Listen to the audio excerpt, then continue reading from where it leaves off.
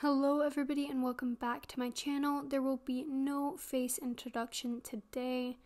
I do apologize for that, but I just wanted to get this video out as soon as possible. Today's case is extremely graphic, gory, so please be warned. Like usual, I'm going to be putting all the trigger warnings that are in this video, so please read them and be advised.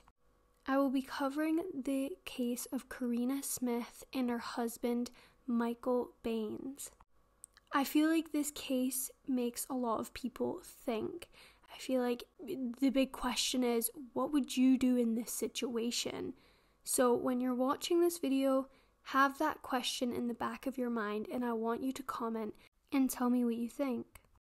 Anyway, without further ado, let's get into today's video. June 14th, 2020 was just another normal day for the majority of people in the town of Neston, Cheshire, except for the 59-year-old Corinna Smith, also known as Corinna Baines, who was plotting revenge. Smith was in her early 20s when she married Michael Baines, who was in his 40s. They had a son together, which they named Craig. Unfortunately, Smith had experienced major grief in her life when her son Craig took his own life in 2007. He was just 25 years old. Craig had been in prison for serious assault. Craig told his mother that the man he had attacked was a P-word and that the man had essayed Craig. Smith and family members were confused to why Craig's life took this course. The day before Craig's death, he was distressed and had said, "Mom, he's a bio." Smith thought he was referring to the man that he had attacked. Craig seemed happier the next day, and Smith did not explore further what her son had said the previous day. It is said that due to Michael's age, Smith became less of a wife and more of a carer. On July 13th, 2020, the couple had a dispute when Smith was shopping with her daughter. Michael called and seemed impatient for her to come home. The daughter allegedly told Smith how she did not like the way Michael Baines treated her mother. Smith had reportedly been informed by her daughter about the devastating allegations that her husband, Michael, had committed SA against the children for many years. Her daughter also alleged that Michael Baines had essayed their child, Craig, and then it all made sense. Allegedly, the man Craig was referring to wasn't the man he had attacked. It was his own father, Michael Baines. Now, I do need to quickly add, Michael is not here to defend himself anymore, so this is all alleged. Anyway, Smith was described as angry and very upset at the rumors circulating about her husband, and she believed them to be true.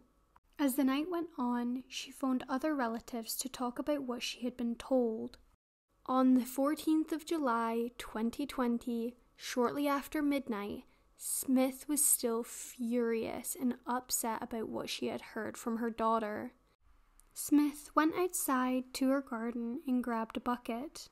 She then filled the bucket with boiling water and mixed it with 3 kilograms of sugar.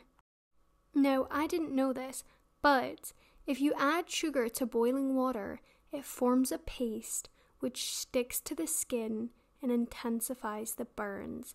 This is an attack method which is common in prisons.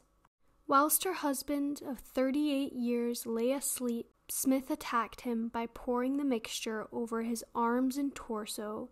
She then left the home. Smith never phoned the emergency services and then went to a house 9 doors away to a neighbor who she didn't really know and wasn't really close with. The neighbor contacted the police and ambulance service after she told him, "I've hurt him really bad. I think I've killed him." When the cops arrived, they found 81-year-old Baines in excruciating pain and whimpering in bed with the skin on his right arm and hand peeling off. He was taken to the hospital and remained in the burns unit for 2 weeks in a stable condition, but his condition deteriorated once again, and he died on August 18, 2020.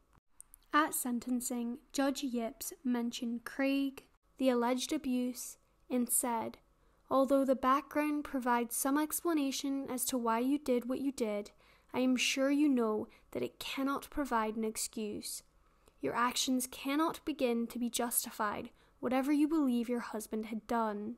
You have taken Mr. Baines' life and caused terrible grief and shock for his children and those who loved him. Killing Mr. Baines also took away any opportunity for the allegations to be tested. That took away his right to a fair trial, bearing in mind that everyone is innocent until proven guilty. I have no doubt that this has caused untold pain to Mr. Baines' children. The allegations are left hanging but unproven.